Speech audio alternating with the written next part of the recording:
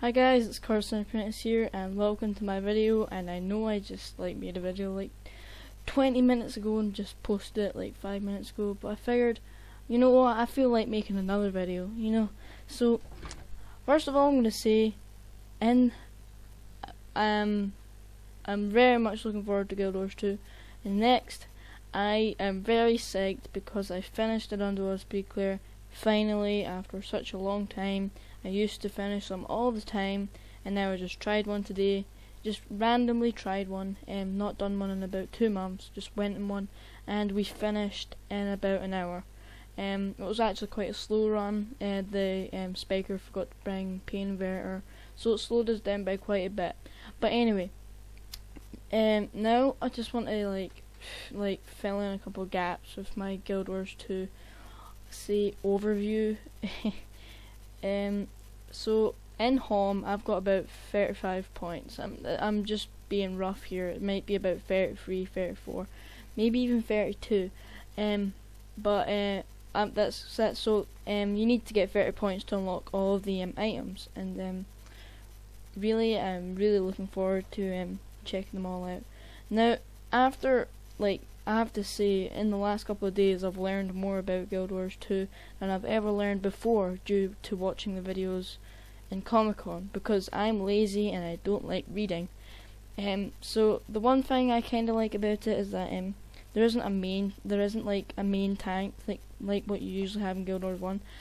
In Guild Wars 2 it forces teams to work more together, you need to equally contribute to each other, and you know, you can't tank or you'll just get killed.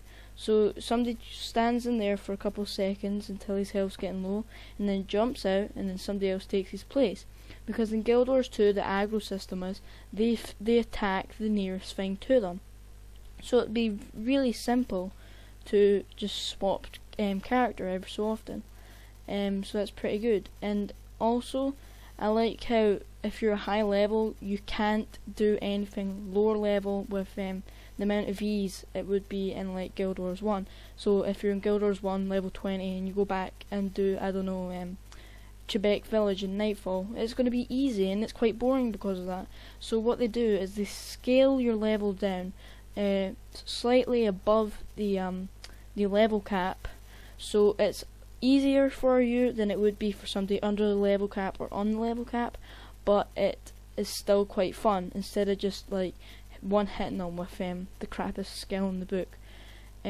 So like I think that's pretty good. So it'll make things more fun if you're getting bored of the storyline that you're on at the moment and you just want to like play the missions over again, which I do fairly often. I tend to do the early missions in hard mode, which is kind of fun, but it can be quite difficult because the missions are designed for normal mode and they're all low level. They're designed for low level monsters. In hard mode it can be quite a bother with only 3 heroes and a big mob of what are they called? Well, foes coming at you. So I think that's pretty good. Also, I like how the weapon. I love how the skills work. So you get your 5 skills that come with your weapon. Obviously your profession, your main hand weapon, your offhand weapon affect your skills. And you get 2 weapon sets, and you can swap these anytime in combat. For most professions, you get 2 weapon sets. Your main hand contributes 3 skills, your offhand contributes 2 skills. A 2-handed weapon obviously has all 5 skills. Now, but for a thief and an elementalist, this is slightly different. An elementalist only has 1 weapon set, but an elementalist can swap 4 attunements. But your last attunement has a 20-second recharge, and the other 2 attunements have 10-second recharge. So you need to swap with an element of care. Haha, elementalist. Haha, I made a funny one. Anyway, and the thief, you get 2 skills for your main and 2 skills for your offhand, and your 5th skill is you get that like you get your 5th skill comparing your main weapon and your offhand. So just say you get your 2 skills with a main hand dagger and you get 2 skills with an offhand dagger, and then you get Death Blossom because you've got 2 daggers. But if you have a dagger and a sword and a dagger, or a sword and a pistol, you have the 2 skills and then the 2 skills of the an offhand dagger. You'd have the same last 2 and a different first 2, and your 5th skill will be different. Sorry, that's quite confusing, but if you check it out on the Gw2 website, you'll understand a bit more, I think. That was quite difficult. And then you get your elite skill, your hero skill, and I think you get, I'm not sure, I think it's, is it free general skills? Free utility, sorry. I'm not sure if it's free or 2 utility. It's free or 2, I'm not sure though. But it's really good because and also you get these traits which affect everything about your game.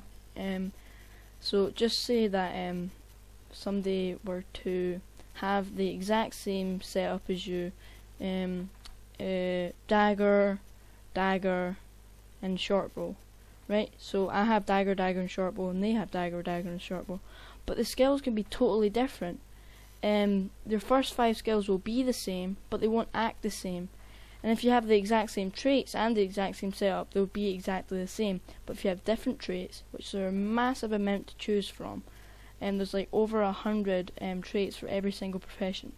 So you get one major and 1 minor for your main weapon, I think. 1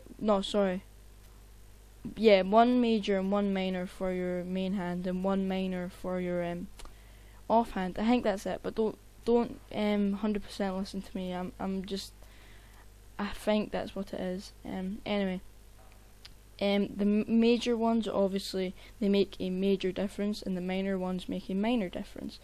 And if you've got a 2-handed weapon, I think you just get the major and 2 minors as well. And you get for a thief for example, you get a few traits. I think it's a major and 2 minors, I'm not sure, for shadow arts, and a major and 2 minor for something else which I can't remember. Might be precision or something like critical hits, but once again I'm not sure. The attributes are kinda like the same as Guild Wars 1, but they're different. You get power, precision, vitality, and I think it's defense or something like that, or armor. I'm not sure which it is, but the last one affects your defense or your armor. So power, it increases the damage you do in attacks. Precision, it increases your percentage on getting a critical strike. Vitality, it raises your max health level, and the last one obviously increases your defense. I think it might be called defense or armor, or something like that. So I think that's really it. I might have more stuff to talk about, but for now I think that will be me. So thanks for watching, and I'll see you soon. And the wave didn't work again. Oh well, see you soon, bye.